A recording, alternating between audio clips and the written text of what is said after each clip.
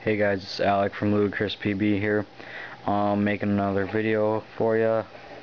Today I'm going to show you how to take the lenses off of your Dye i4s, Envision 4s, whatever. So if you read the manual you can figure this out, but a lot of times people don't understand manuals or instructions, or as I call them, destructions.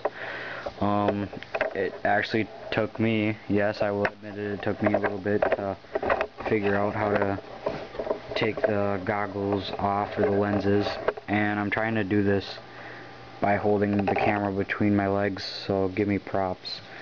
So what you're going to want to do is there's a little tiny thing that you push right where the end of my thumb is, and it's a pain in the butt. It really hurts, kinda.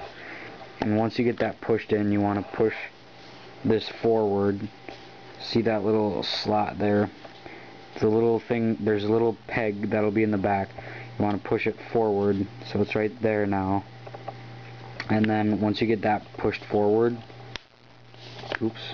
this side right in this area should be able to push out, but you don't want to do it yet, otherwise you might end up breaking your other side. And so hang on, I'm trying to hold my camera awkwardly again.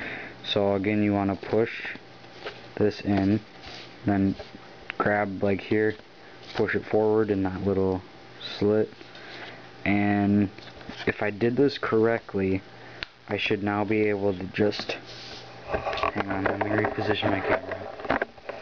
I should be able to just pop the lenses out here and give it a little shaky. Give it a little wiggle. Come on, almost there. Sometimes the little peg gets pushed back from it moving too much, so just kind of mess around with it here. The sides seem to got stuck. Okay, you probably can't see it, but right in there there's a little extra thing.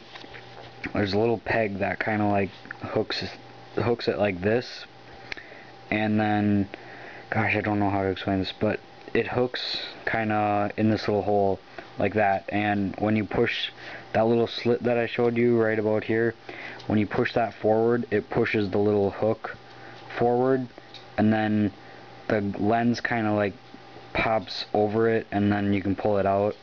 I know that's really hard to explain, but I wish I had a better camera so you could see it, but I'm trying to get that little hook out of the hole. There we go. Now I got it. And not the best video, but the best I could do. So that is how you take the goggles or the lenses out of your Dye i4s. Thank you. Please subscribe.